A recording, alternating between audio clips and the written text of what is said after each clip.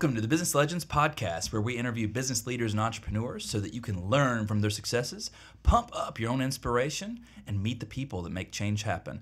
I'm the host of the show, Reese Arlen, along with my co-host, the greatest co-host that the world has ever seen, Christian Webb. Say something. We just got the frog out of Reese's throat. We just got the frog out of my throat, so if I cough, I'm sorry ahead of time. Today we are accompanied by George Ramsay with Bold Music Lessons. George, thank you so much for joining us this morning. Great to be here. Thanks for having me. How bold are you feeling this morning? I am feeling 2.5 cups of dark coffee bold. Ooh, so I think I'm good to go. That is extra bold. Yeah, That's extra bold. I was a little offended that you didn't take a coffee when we got here, but now I understand why. Oh yeah, I got up early. I was like, all right, I'm going to knock out a couple hours of work, had a couple cups of coffee, then had a little time to kill, went to the co-working spot, had some more coffee, so You're ready to go. I'm locked and loaded. You heard about Reese's energy from Jay, and you were like, I gotta. Uh-oh, spaghetti, that's what he said. Before the podcast, George was like, hey, so what should I do to prepare? And I just said, he doesn't even know this. I said, drink a Red Bull. Yeah. And he's like, I'm coming. I'm ready to go. So for all of our listeners, tell us a little bit about Bold Music, how long you've been in business, and what do you guys do? Cool. Yeah. So we started in September of 2013, a couple years after I graduated college.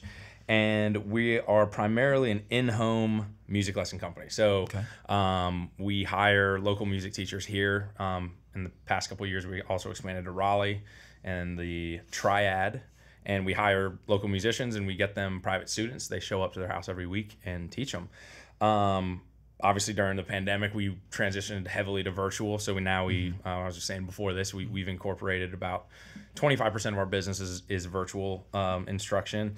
And then we just do all sorts of other fun stuff, community building things outside of our private lessons. So we do these quarterly big performances called gig nights. We do open mics. We do summer camps. We have a preschool program, all sorts of stuff. But the meat of the business is private music lessons, and we're essentially, you could call us brokers, right? We find customers for teachers, and vice versa. Yeah, so that's kind of how it works. God, That's awesome, man. That is so amazing. So what all instruments do you guys do? Just out of curiosity, is it primarily guitar? Or? We do. So the big three are piano, guitar, and voice, actually. Okay. But we do everything. So we've got 60, actually, I think either 60 or 61 teachers right now. Wow. And so they're all everything. So you name it, we probably teach it. The one that's come up a couple times, we do not have an accordion teacher. Oh wow. But apart from that, we've got a lot. Pretty much anything you can think of, we've got at least somebody.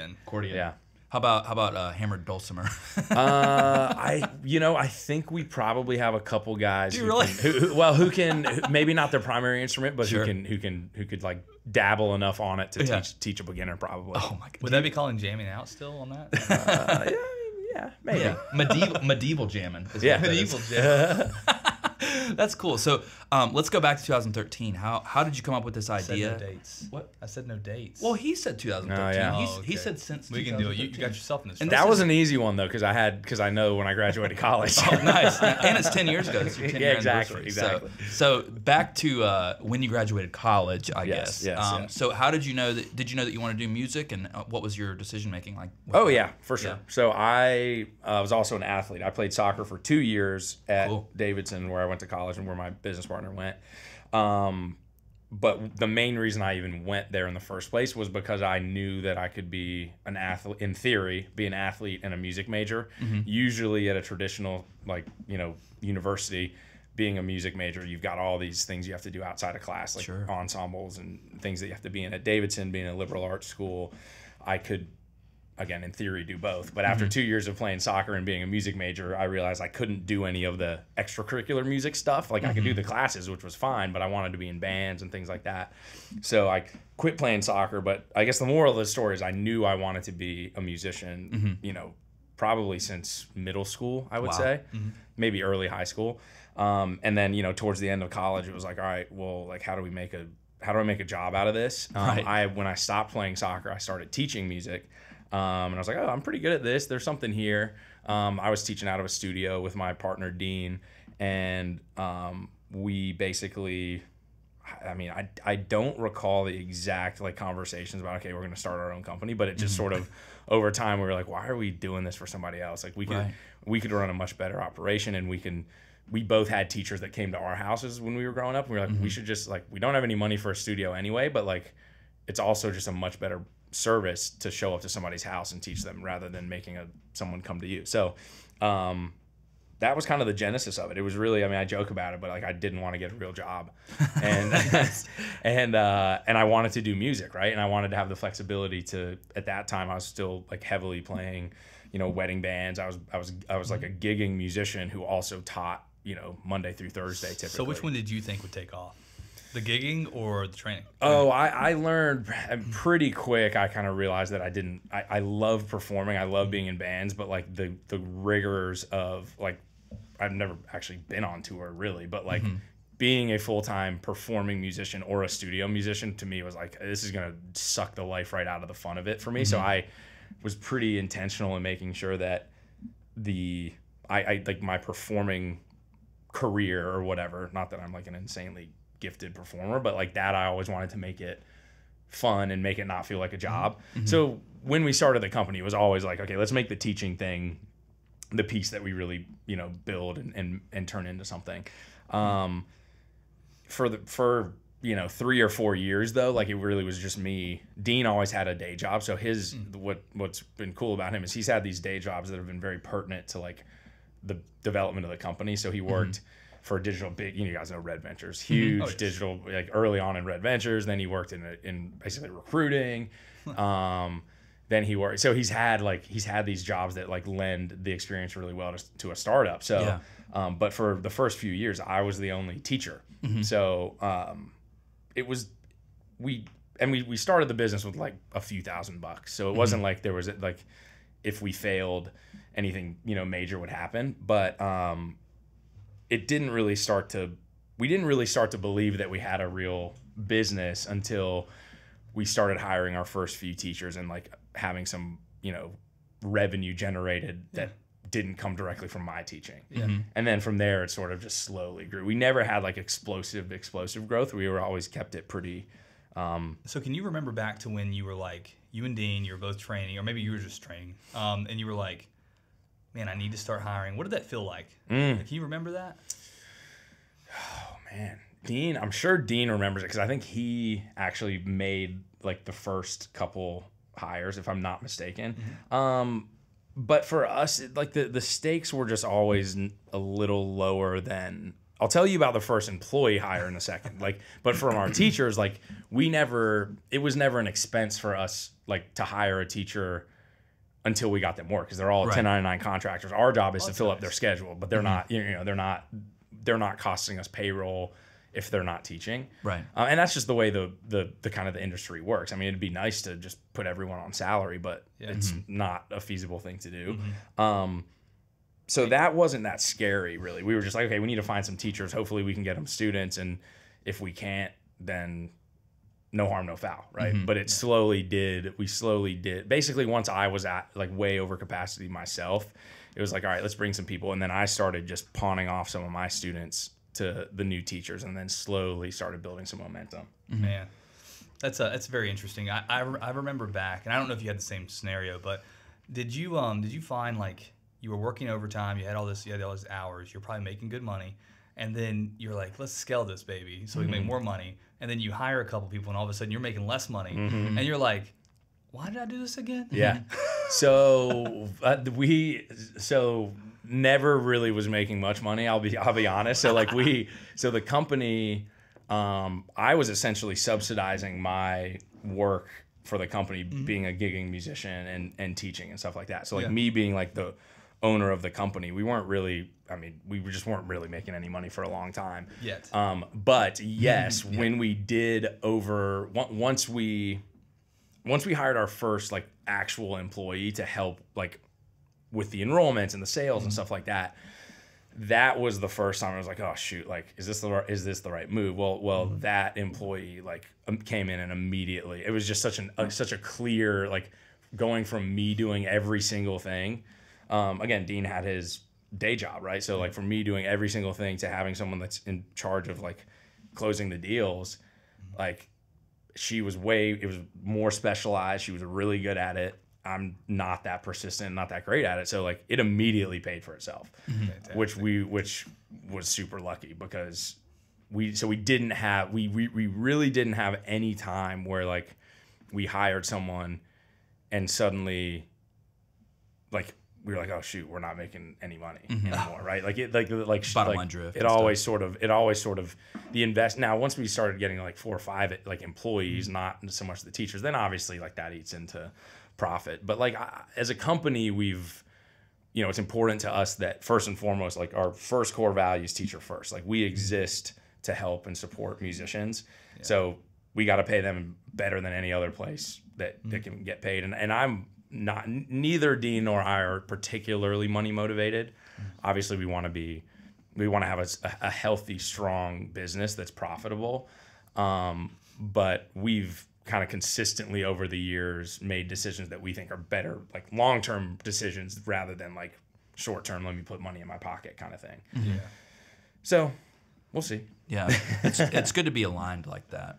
That I will say that's like one thing that Christian and myself, being business partner for 6 years, we've always been very aligned on the future expectations for a company and stuff. One of the things that you said was one of your core values is musician first. Can you give us any insight into some of the other core values of Bold Music and what types of things went into making that decision? Yeah, so the whole kind of conversation about core values started, 4 years ago when we had reached this point to where like there was a few employees, maybe 30 teachers, and it was like, okay, this is now not like a bunch of my friends. Like I don't even know some of these teachers, and that's like not anything against them. It's just like there's too many people involved in the organization. How do we kind of build cohesion? And we did like a vision strategy session, 2-day session where we set our kind of 3-5 year plan with our immediate leadership team. And in those conversations, we really hashed out our core values as a way to kind of just standardize, like, this is the type of company we are. This is what we care about. These are the type of people, like, you need to care about these things too if you want to work with us. And if not, great, but it's not a, you know, there's no, what's the word? There is no, we don't like cave on that at all. Like there's no negotiation there. So our other ones, so we have teacher first, relationship driven. You know, again, you can kind of, all the programming and things we do outside, it's not simply just like show up and teach a lesson. It's like have an impact on people's lives. Always improving. That's like a business, but also a music kind of mantra, right? Sure. Like if you stop getting better at an instrument, you can never know everything. Right. We want people around who are constantly searching to get better. Community, did I already say that? No. Okay. No. Relationship driven, community, teacher first, always improving, and exceptional service. Those 3 days paid off, sir. Yeah. There you go. That's awesome. So the exceptional service, obviously, like we are a service provider, so you know it kind of goes without saying that you need to have it, but like we're very personalized. We don't. Somebody's house. Yeah, exactly. Yeah. We're going into people's houses, and even with virtual, it's like learning music in a one-on-one situation is an intimate type experience where you're only going to really kind of blossom as a musician if you're comfortable, and all of that stems from, like, there's so many, I mean, I could talk about this all day, but like from the way that we operate logistically through the way that we communicate with people, it's all about providing excellent service. But like as we grow, it's like, how do we maintain that level of service when there's more people? I mean, really it all boils down to people, right? There's more people involved, and that obviously creates challenges. Yeah, you're ahead of us on that. So like we only have 14, so we're still humble enough to know them all. But like I've been thinking about that. Like, what happens when we get to 30 or 40 and we're like, who's John? Yeah. Like, you know what I'm saying? It might happen, you know, especially remote. Yeah. We already do BMSG Day every other Friday, which is like we all go out and like hang out downtown together and like get to know each other a little better because we miss each other all 2 weeks. But I could see, man, a couple hundred people. It's a major challenge. And then, you know, you hit a critical mass of teachers.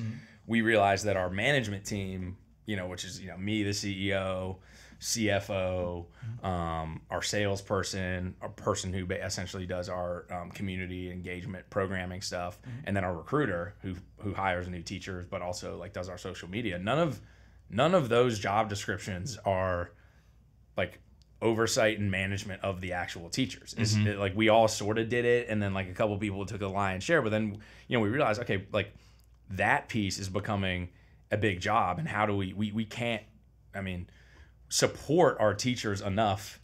There's so many of them, and none of our like prime accountabilities are looking after the teacher. So we promoted a teacher from within who's been with us since 2015, Peyton, to be our teacher support specialist. So like his job is, and so the idea would be like, well, we've already done it. We've sort of like, so he's in charge of the teachers, and then we've split up, the 60 teachers into, let's call it 6 groups of 10, and they meet monthly or every couple months. But eventually, there'll probably be like a team captain or something of the groups, and then but like there's no substitute, like kind of chain of command stuff or whatever you want. I don't want to say that. It sounds too military or corporate, but like kind of org structure until we hit the point where we're like, oh, we don't have an org structure. Like, how's this going to work? How are we going to provide oversight and management and all that kind of stuff?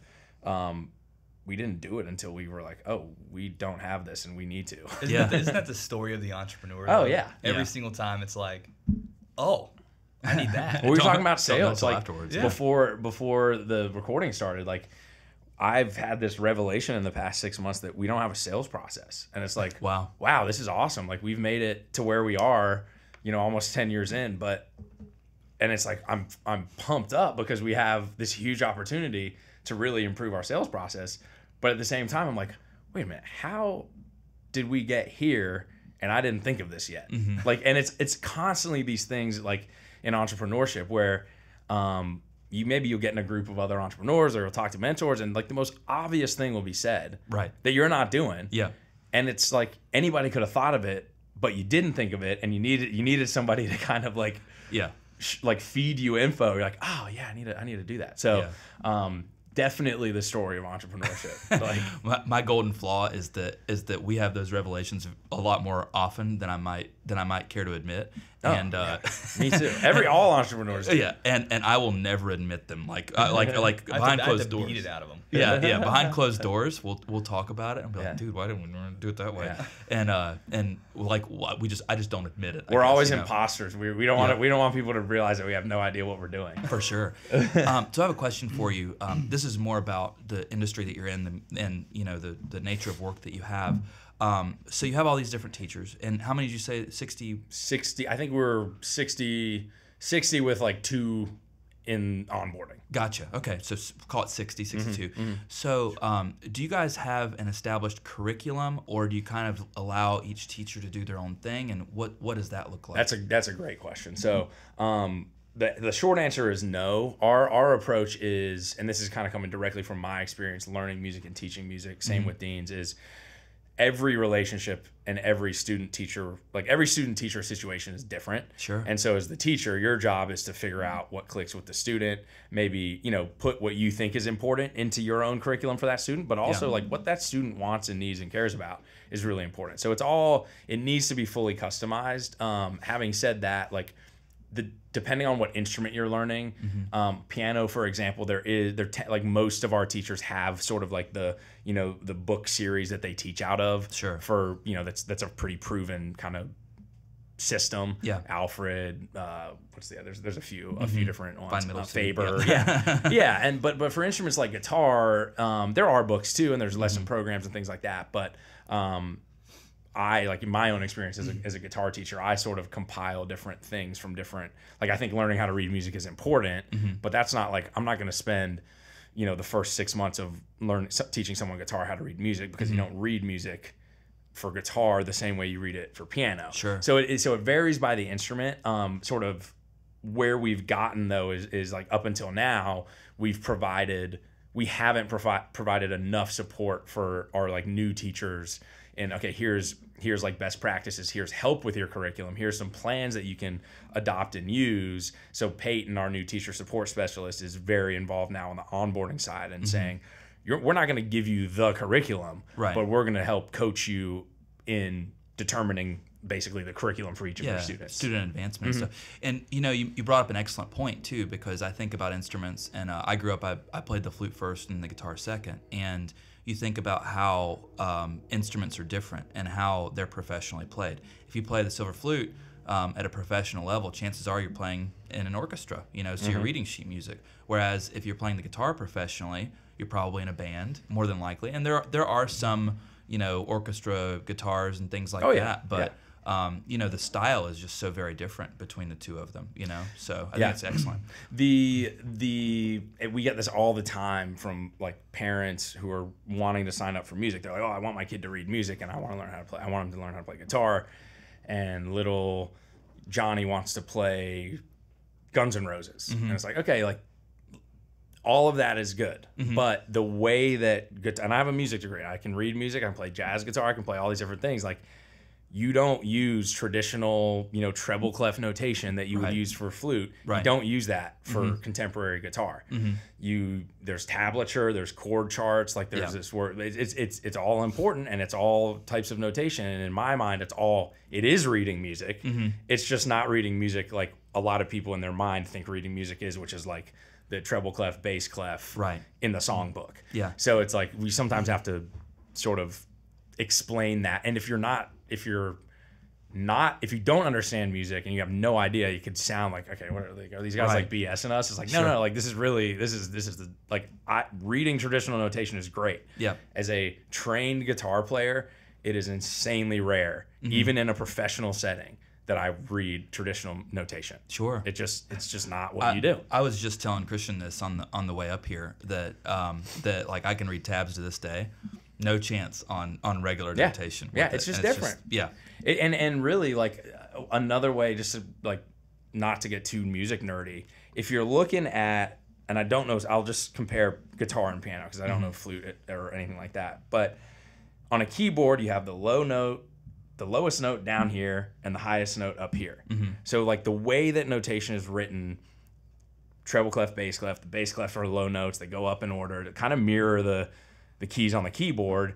It makes a lot of sense, like visually, and then like looking down on your keyboard. Right. Well, on the guitar, and middle C on a piano is here. There's one key for every note. One key for every note going all the way up. On guitar, there could be 5 different ways to play the exact same note. Right. So middle C could be here. It could be, and on a guitar, if I'm like holding it, there's low to high this way, and there's low to high this way. Right. So I could play a C here, I could play a C here, I could play a C here, I could play a C here. On the staff notation that you would look at for piano, it would look like the exact same note every time. But on the guitar, it might make way more sense to play the C here than to play the C here. Yeah. So they're just totally different. And the way that you represent how to play certain things on the guitar and other fretted like stringed instruments is just, it makes more sense not to do it the way that it's written for piano typically. Yeah. No, You're getting way too music technical. Sorry. Yeah, it gets I understood everything you just said. It gets nuts. Like, hola. Yeah. I was just wondering what Christian probably has steam out Actually, of his ears. He has no this whole idea what time he's y'all were about. talking about that, I was thinking about some really cool stuff. Oh, good. I was like, all right, So go for I it. have a great idea. Nice little break. If this goes viral, you owe me at least 5%. Okay. 5%. That's all I want. So I think you should go downtown in the city, in any city. I think you should get a white van with some bold music on it. Oh my God. I think you should randomly pop out around corners and just any random person be like, I'm going to teach you how to play guitar in 2 hours, and then you get it all on video of how you prove them from zero to wherever they're at, and do that all over the city with different instruments. Yeah, that would be cool. I bet that would go viral. I did a little like small business startup crawl thing 6 months ago, like right around the holidays. And I did that with a ukulele. I'm basically in this group of. Oh, cool. I did like a quick presentation, and then I had 3 ukuleles. I was like, all right, random people, here's your ukulele. In 5 minutes, I'm going to teach you something. That's awesome. And they kind of got it. It was cool. I mean, literally, like, I jump out of the van and be like, scare someone. And be like, I'm ready to teach you guitar. Yeah. Like, I think it would be hilarious. You could probably do that with Smoke on the Water or something. Could be good content too. That would be great. I think it'd be great content. That's the whole point of it. Like, it'd be even funnier if you did drum lessons, because you literally get each piece of drum out and it's like showing the video. That'd be hilarious. Hang on, here you go. Yeah, for sure. That would be if it goes viral, let me know. That's incredible. So, do you teach people how to play Stairway, by the way? Oh yeah. Yeah, you have to. I have. I mean, I taught a lot. I mean, I don't teach anymore, but like. Yeah, that was my next question. In my prime, I was probably teaching 30 students, and I probably taught Stairway to Heaven 100 times. Sure. Like a lot of times. You have to. I mean, it's just one of those like. But the thing is about that song. Sorry, Christian. I know you're about to not have any idea what we're talking about, but it's just that it teaches you so much on how to play. Yeah, and stuff. that's the thing. There's a lot of technical parts of it. That there's a great guitar solo. There's finger picking. The type of kind of like chord theory going on is great. Like it's all really it's actually a great educational piece. For sure, absolutely, and it's one of the most I'll say prolific rock songs of all time too. So your best testimonial ever is if you could teach me how to play anything. That I would not sign up for that challenge if I were you. Yeah. It'd be very it can be done. I would charge me double for sure. Triple probably, But so actually, I would like to talk about that though. So what is your approach? So often, and just to give you some backstory, when we talk to entrepreneurs, we talk to them about challenges they've had and such, and all students are different. And some pick up music very quickly, some struggle with it a lot. And what has your approach been, both for yourself and for your company, when you have, a student that's just not getting it?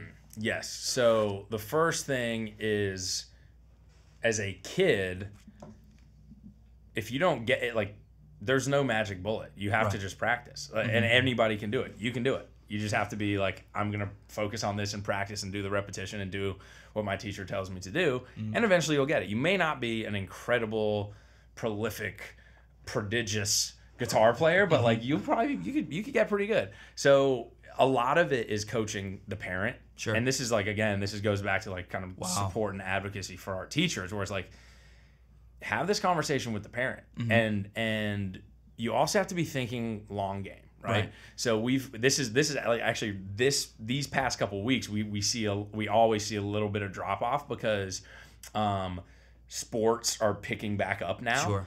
And so we always get my kid's too overwhelmed and he's not able to practice and blah. And we're like, okay, like if you really want to stop, that's fine. But like learning a musical instrument and like starting and stopping every time your school or your club sport season starts is not the way to learn music. Like even if you are, you're doing your lacrosse and your football and your soccer and your whatever, and you get like no time to practice except like maybe in your actual lesson and you don't even practice until the next week, that is still worthwhile because you're 100%. getting that consistent, even if it's just once a week. Yeah, it's not ideal, but so there's like coaching parents on, hey, listen, like, your kid's busy. We get that. It's still beneficial. You might feel like you're wasting your money, but you're not. You're really going to be wasting your money when you stop and start and start and stop. And then your kid will truly get to high school and quit and college and then call us and when they're 40 years old, I'm like, man, I really wish my parents would have pushed me.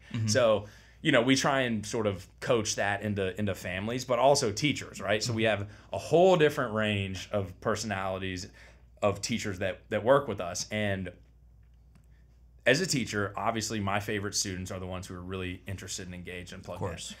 That always represents a pretty small subset of the general student population. So we also have to get our teachers to kind of understand the big picture as well. It's not like disrespect to you as the teacher if a kid's not practicing. If the kid's being disrespectful, that's a problem. But like just because a kid is distracted and not practicing as much as you, the professional musician, practices and wants them to practice, like it's okay. And you'll hopefully get find something that really piques a kid's interest, and then they'll start to want to practice more. Right. But just not getting it, to me, is like, it doesn't matter. Like if you value music, it's not a race. You could be doing this. You should be doing this your whole life, because there will come a time in your life when you have time on your hands, theoretically. Maybe that's after your kids are grown and off, and it's hard to kind of think that long ahead. But like, if you put in the groundwork when you're a kid, it'll come back. And if you don't put the groundwork in as a kid, you can still do it, but it's gonna be a lot harder when you get older. Sure. So, yeah. Do you so just out of curiosity, do you prefer the kids that are very musically gifted, or do you prefer the ones that have to work really hard at it, and they do work really hard at it? Oh, me personally, both. Probably different teachers would say different things. Sure. Because there's plenty of teachers who really like working with beginners and seeing that progress, right? If you're already a good musician, there's like, you definitely hit a plateau. So if I pick up working with an advanced student, I might not notice the difference between here to here skill wise. Right. But like when you first start from nothing, it's like, wow, exponential at first, So I like it all. Yeah. For me, it's like attitude. If you have the right attitude, even if you don't practice, even if you don't really have much talent, like that's what I like. Yeah, you can kind of make something work. So you were saying you were building out your sales process. I just had a interesting idea for your sales process. So is there any way you could show little Timmy or little Tammy or whatever, like on a guitar day 1, like a video of the person trying to play a song, day 30, 6 months, 12 months, and then 2 years, and have like that lined up, and it would be like maybe like a 20-second reel. Yeah. It would literally show the transformation, and it shows the time. That way the parents understand that it's a long game. You can't take breaks if you're trying to get to this point. And also the kids see what is at the end. Yeah. As well. No, that's a really great idea. And I think that'd be sick. We've talked about it. We were texting about it in our like management group the other day about, it's hard. Sometimes it's hard to remember how far a student has come, but like that take on it could be a really cool thing that the teacher sort of has to share with the student, but also as marketing material, right? Yeah, because you just said that they were the parents were like quitting because of sports and stuff, and if they saw this, maybe they wouldn't think about that. Yeah. Well, no, I mean, and I think generally speaking, like what I just told you guys, we probably don't communicate very well, right, to our customers. If we set the table for that in our sales and like at the very beginning and in all of our marketing and in the way that we speak with our customers, that expectation might be different. Whereas like we don't tell, like for example, we probably don't tell people, we're like a subscription model. Like you sign up and you can leave, you give us 30-day notice, you can leave when you leave. But like we probably to a degree do, but we don't really tell people like, don't sign up if you're just going to quit when sports start. Right. Like makes sense. Like don't waste your money. I mean, obviously we want to maybe not that, but we should prep them for that eventuality and say that, we've built this business for people like you. Yeah. Life is going to get busy. Well, guess what? We've got really flexible virtual instruction if you want it. The in-home stuff is great. You don't have to take, it's one less thing you have to take your kid to. If your schedule gets crazy, we are here to help. We can get you a new day, a new time, a new teacher, whatever you need. But like, don't quit. Now, obviously, the cynical person will be like, oh, well, you just want to keep getting our money, which obviously we want long-term retention and all that kind of stuff as a business. But like, I'm case in point of it. I had to take, my parents forced me to take piano lessons as a kid. And I was horrible at it. I hated it. My older brother and sister were really good, and it just pissed me off because I was not good at reading music. I like my brother would learn something he played and he'd remember it forever, and I'd be like, I'm an idiot because I would do my recital and immediately forget whatever the thing was. So I hated it. But my parents were just like, this is non-negotiable. You're gonna do piano lessons, and you can bitch.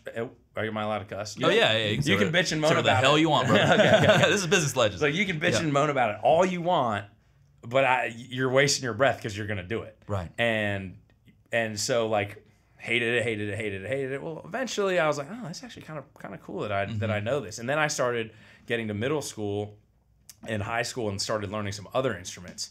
I had the piano foundation, so I understood music, even though I couldn't really talk about it well, but I kind of knew it. Sure. I had a good foundation. It was so easy for me to learn new instruments. Like I could pick up and in like an hour I was playing chords on the guitar. I was like, oh, this is amazing. Yeah. So like I'm case in point in it. I was a very competitive soccer player. Like that was my focus all of my childhood. And music fit in when it could. And I'm not saying everybody has to then go on and become a professional musician, but I mean, my brother's a great example too. He was similar. He's a fantastic musician. He had to stick with it. You have to stick with it as a kid. And it's like, what are you teaching your child when like the going gets hard and you're like, okay, yeah, just stop. Like you're overworked, whatever. Like I understand not overcommitting as a kid, but like with music lessons, what we're really talking about is 45 minutes to an hour a week. Like, you can find time. Come on. Like there's other things. Yeah, like when you say you're overwhelmed and overworked, my gut reaction, and I obviously I don't tell this to families, but like my gut reaction is like find something else to cut. I mean, maybe the money's an issue, or like obviously there's other sensitive to life happens. But 15 hours of iPad time. Maybe? Yeah, exactly. It's like it's like does your kid play video games at all? Yeah. Okay, interesting. So it's it's just and for me it's coming not from a place of judgment. It's coming from a place of like I was this kid and I know how this works, and I've been doing it for 10 years with my company. and you will regret it. Parent ABC, you will regret it. Maybe you're fed up with fighting with your kid, and you feel that right now. You're like, I'm sick of this constant battle with my kid because he doesn't want to practice or whatever. Vent to us. Tell us that. Say, hey, my kid really is not practicing. He doesn't seem interested. There's all sorts of things we can try. We can try a new teacher. We can give support to your current teacher. Different music, different instrument. Like, do not stop. Yeah. And even just talking about this out loud again, because I haven't really talked about this out loud in a long time. I'm like, wow, there's a lot of coaching I can kind of do for our team, like from a retention perspective, to just not be like, not in a pushy way, but just like, convince people and tell people like, listen, this is an important, what you're paying for right now is something that your kid's going to benefit from their entire life. And as hard as it might be right now, you will regret it if you quit, if you let them quit. You know, one of the Christian was talking about like the marketability of like jumping out of a sketchy free candy van or something. The bold like music that. van. I think it's a great idea. I'll sponsor the van. Let's make it not a sketchy van, and then I'm gonna feel a little better about it. Bold lessons on stuff. Yeah, but you said like a white windowless van and jumping out of it. Maybe like windows. I feel like we should have some windows. Maybe like a wrap. Like make it something that looks, not Can we sketchy. keep the ski mask? No. I don't think the ski mask probably wouldn't be on brand. Anyway, I was thinking about all the benefits that I got out of playing music my whole life, and he makes fun of me to this day because he says I can hear a song once and then remember it. He's awful. And I mean I do to this day, but I played music for 10 years. And I think about all the benefits that I got. I mean, I would for somebody like me at least, I would if I were you, I would love to have something that was put together that shows all the benefits that especially children as they learn music, what benefits that carries with them throughout their lives. One of the weird things I just remember is piano, because it's a two-hand instrument. It strengthens the corpus callosum, which is the connection between the hemispheres of the brain. And I just think stuff like that's really cool. Well, and this is all great. I'm like I'll have the recording of this. So I'll be able to like pull up on this conversation because as we're redoing our sales strategy and our marketing, kind of like deal pipeline, we're going to need a ton of content, right? We've got a lot. We've got a blog and we write a lot, but historically our blog is written like me being a music nerd explaining some topic. When really, like when the reality, like the marketing content should be really geared towards the parent and who less primarily words, video, less words, exactly, and making the case. So maybe you give us a little interest. You feel like give us your email address, and you're like, oh, I'm kind of interested in these guys. Well, our job over the next it could be years, is to feed you content that's going to convince you that this is something I need in my life, and the the later in life. These are all things that I talk about all the time. We just don't. It's just not our marketing. Right? It's like the benefit of learning music as a kid. How is that going to impact your life later on? Well, you can make a great video blog series on just that, right? Definitely. The delayed, there's this like concept now that people are talking about, the delayed gratification, where so much is immediately available to us. Music, there's no cheat code. Right. It takes discipline, and it's a process. No matter how much you hope it's not, it's this perfect way to like train yourself to be able to handle delayed gratification. So there's like a lot of things, and it's if we just make that case to families and parents, because 8 times out of 10 is the mom kind of signing up for music lessons, or it could be a dad, but it's like the parent who. You're talking to marketers. We don't run away from stereotypes. Yeah. For sure. Stats are stats. Stats are stats, right? And so like we need to be communicating with them. Yeah. And we haven't really done that yet. But that's why this is fun. That's why entrepreneurship is fun. It's like I find this new obsession to latch onto, and I'm like, wow, we have this huge business opportunity. Imagine what we could be if we figure this out. Sure. Oh man. We're wrapping up here time wise. Cool. I know I was smiling as you were talking. It's so funny because I said literally the exact same thing to Christian when we were driving up here. I called him up and we were talking about stuff, but I was talking about how music is something that it doesn't matter how gifted you are at music, you have to practice. There's nobody on the face of the earth that just picks up a guitar and looks at it and then just starts ripping away at Van Halen and stuff. So it's just an incredible thing. So before we get out of here, I do want to talk to you a little bit about your virtual I don't know what you would call it, but now did you start this through COVID going virtual, or how did that work exactly? So we started in the year before COVID, we'd reached kind of a critical growth stage where rescheduling lessons in-home lessons was becoming a total nightmare. Sure, makes sense. So we actually introduced virtual makeup lessons right before COVID. So we got very lucky. But it's basically up until now, and we may transition to something I want to very soon. But we basically have like a password protected place on our website. I was wondering about where it's nothing proprietary, but where like all of our teachers have their Zoom, basically like their Zoom meeting link, linked to their picture on our website. And essentially for virtual lessons, you just go to that password protected site, click on your teacher's picture, and it starts the Zoom meeting. Gotcha. So we didn't develop anything proprietary, but it obviously like having that set up made us look really good when COVID hit, because it looked, and we had trained our teachers. We were ahead of it, trained our teachers on how to do virtual instruction. We spent a year planning on, like, weighing the pros and cons, planning it, because it was a big policy shift for us. Sure. But when COVID hit, it was like an email sent out to all of our families saying, hey, we're going virtual for 2 weeks or whatever. And then that was it. Then it was just virtual forever. Have you taken the time to look at it as a customer yet and see like what the customer is visually seeing about your virtual stuff? Oh, it's not good. I mean, I would say, and that's me being harsh. I mean, we did things like we made kind of custom landing pages for the Google or for the virtual lessons, and we did do a virtual lesson promo video and things like that. But it's not.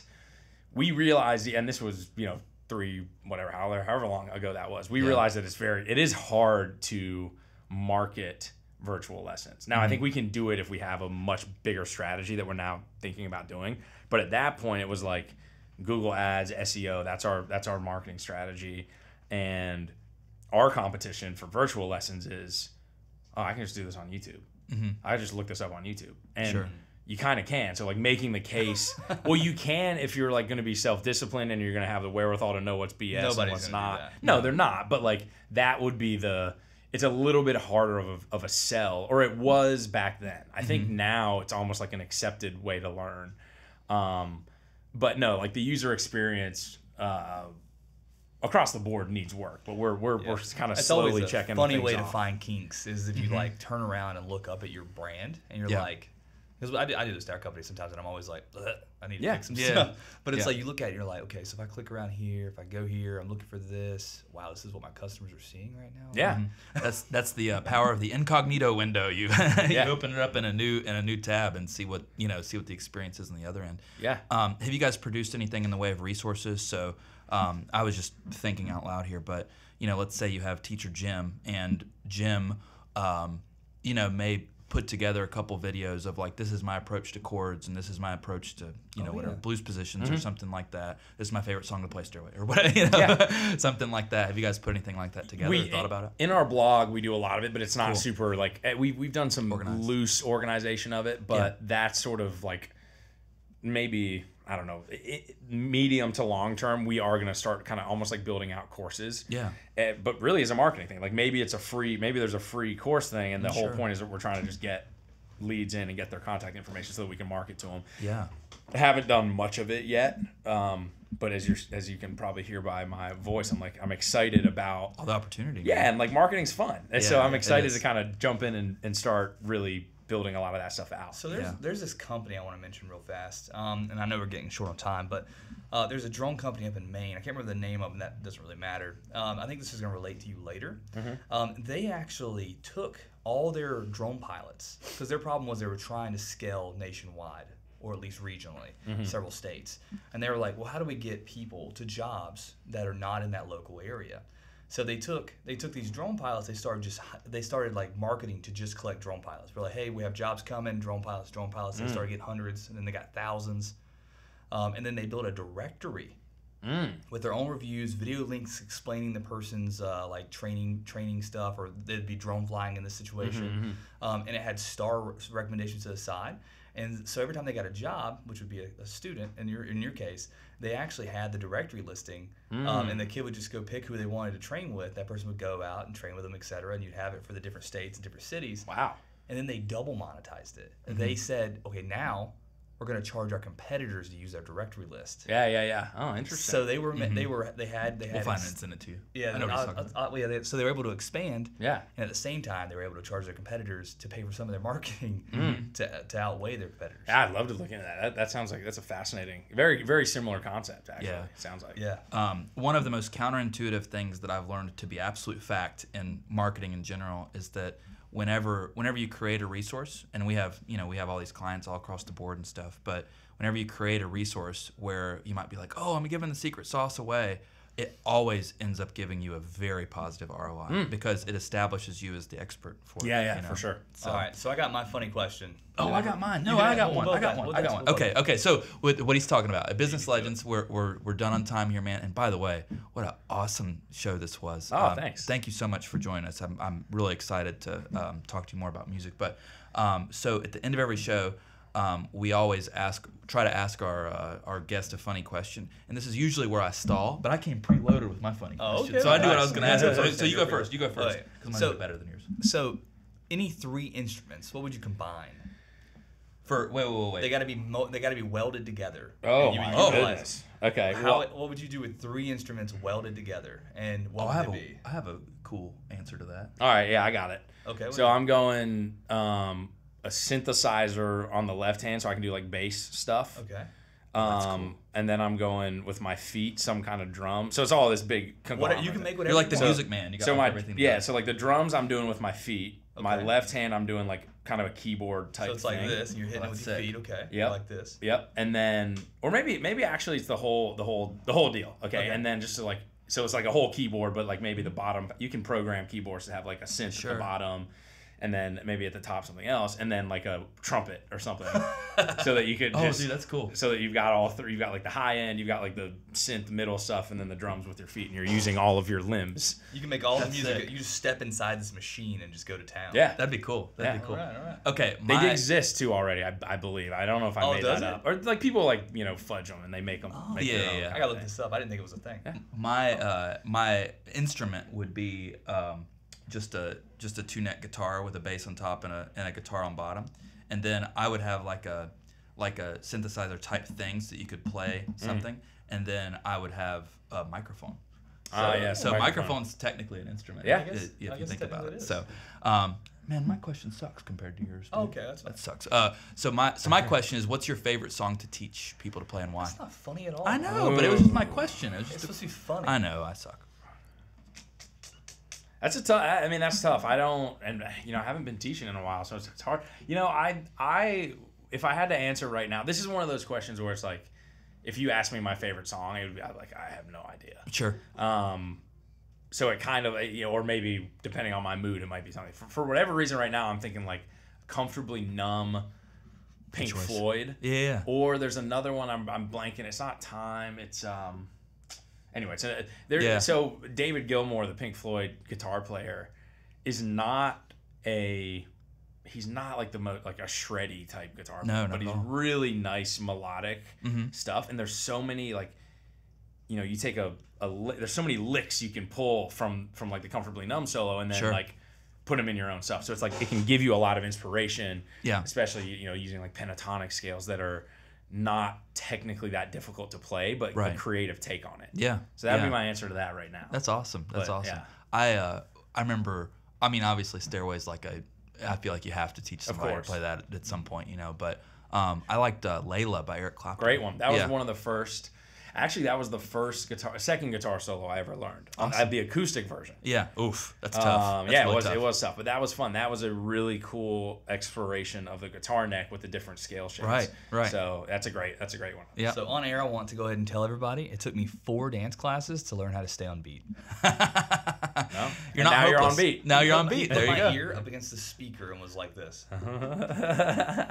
That's how bad I was. He's musically challenged, but he could do it. With bold music lessons. Right. That's it. Yeah, give us a call. The only people who can teach me. Yeah, that's right. George, thank you so much for joining us today, man. It's been an awesome show. Awesome. Thanks for having me. Super fun.